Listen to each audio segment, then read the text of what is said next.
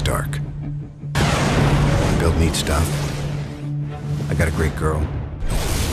Occasionally, save the world. Welcome to Tony's Workshop. The great thing about Iron Man 3 is Tony's Workshop has every machining tool and every gearhead nerdgasm you could ever want. I'm crazy about this stuff. It's one of the great joys of playing Tony Stark. Robert wants to do a little test run, okay? Eclectic and electric. Audi's been with Iron Man since the very first film.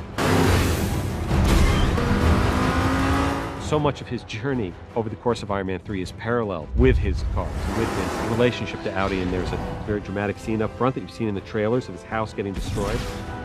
Go! There's an incredible scene of his beloved R8 flipping head over tails down into the sea. That is such an identifiable part of his life. And at that part in the movie, we want to take everything important away from him. And it is a lot of fun to see Tony out of his element. His personal journey and the journey of his technology are, I think, second to none. As we develop Tony Stark and as Audi has developed their cars and their campaign, is sort of a lifestyle component. It's the notion of the fantasy brought to life. You know, it's moments like these when I realize what a superhero I am. Wow. Yeah. This is the most emotionally satisfying and the most technically and action-wise and superhero-wise entertaining of them all.